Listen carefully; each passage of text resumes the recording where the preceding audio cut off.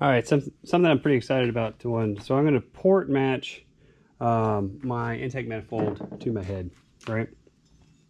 So I'll try to take a picture so you guys can see it. Oh, that's the wrong one. But this hole is smaller than the hole for the head, right? So I don't want that. I definitely don't want this bigger than that. It would probably be worse because then you would have a little bit of a lip that the air is hitting before it goes into the pistons. So first off, unfortunately, my gasket is not very tight. But, you know, pick a spot. Say, hey, I'm going to have it pushed all the way to the bottom, something. And then I'm going to take a razor blade. You can use an X-Acto knife or whatever. And you're going to start slowly taking off the material so that this gasket in the place that you choose it to be in is exactly the same size as the intake ports for your head.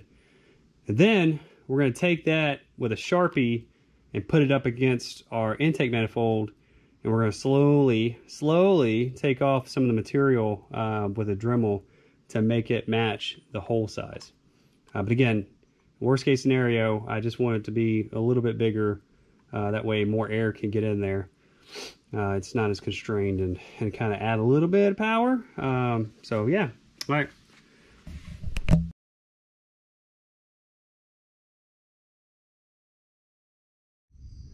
So yeah, what a pain in the butt. But you can see, you know, I probably clean them up a little bit, but it just sucks. I wish that they didn't move around, because once you install it, if you've got it pushed up, it's obviously not going to be where it needs to be.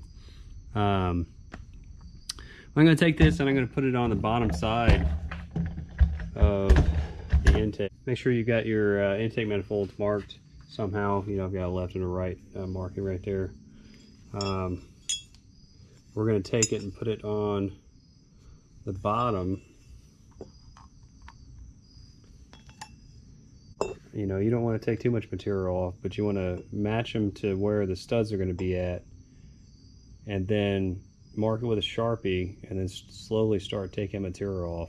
And every now and then, like I said, you know, put the manifold on there and make sure, you know, hey, yeah, that side needs to come off a little bit, whatever.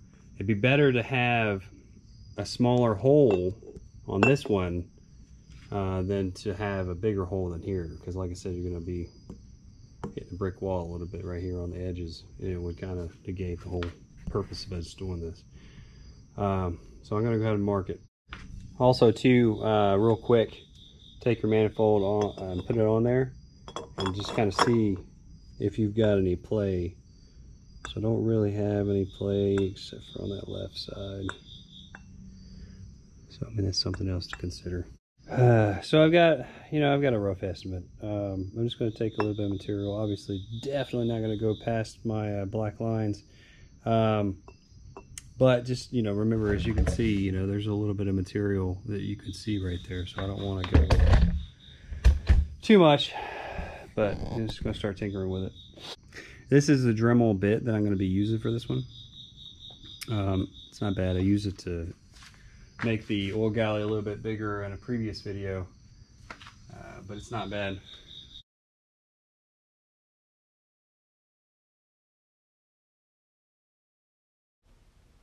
So this is a little camera, a Borescope camera that I bought for like 30 bucks. It's pretty cool. You can use it with your iPhone or whatever. But this kind of gives you an idea of, you know, the progress I've made, and it definitely gives you an idea, because there's, you know, one of the ports you can't see all sides. It gives you an idea like, hey, you know, I can't take away more material, I can't, like, I need to stop, whatever.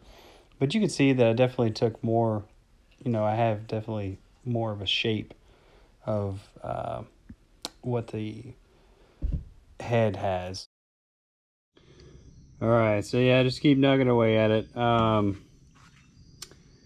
Yeah, take your time on that gasket, because that sucker is very important. But like I said, it just sucks that in this scenario it kind of has some play in it.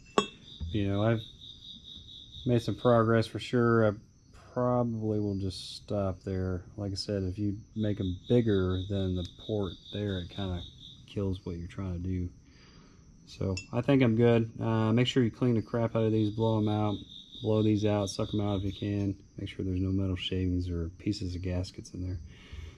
If you like it, subscribe, click the like button, and yeah, thanks.